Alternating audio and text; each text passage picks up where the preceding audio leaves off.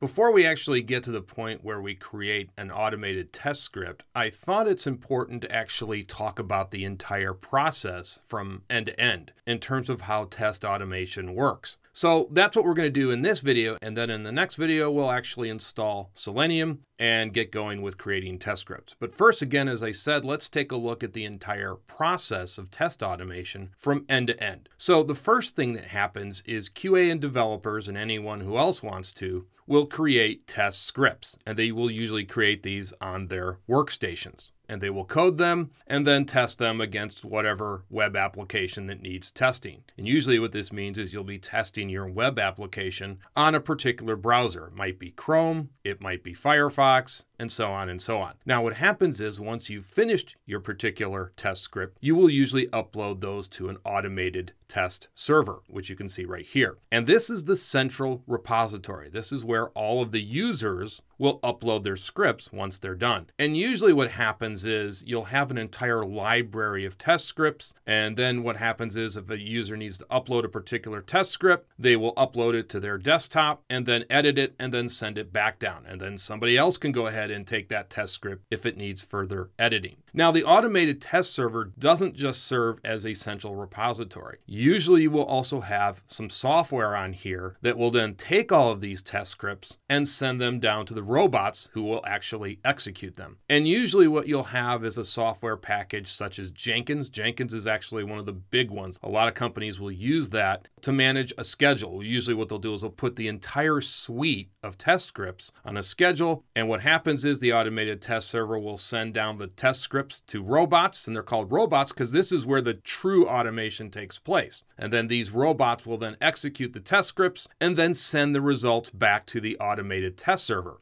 And then what happens, those reports are usually sent to the stakeholders. These might be managers or the testers or whoever is on the list. It may come in the form of an email. It may come in the form of a report, a fancy report that has charts, all of those sorts of things. So that's really the key thing to remember here is that the robots are just sitting out there by themselves. And usually what happens is nobody's actually logging onto these machines. So the test scripts come down and again, they will be executed by the particular robot on whatever schedule they are set to. So they may kick the entire suite off at 11 a.m. And usually what happens is you'll have different robots. You might have 15 to 20 machines to divvy out the work. So maybe this first machine here would test against Firefox, and this second machine would test against Chrome, and so on and so on. And sometimes what you'll have is automated test scripts that test mobile applications. And a lot of times you'll have an emulator that's running on the desktop that the automated test script will kick off and it will conduct its tests using an emulator. Rarely will you actually have automated test scripts going against the physical device, but you can do that, but most of the time they will use an emulator. And that's because emulators are just easier to use. Now, eventually you may have to do some manual testing on the physical device itself, but usually there are not a lot of differences between the emulators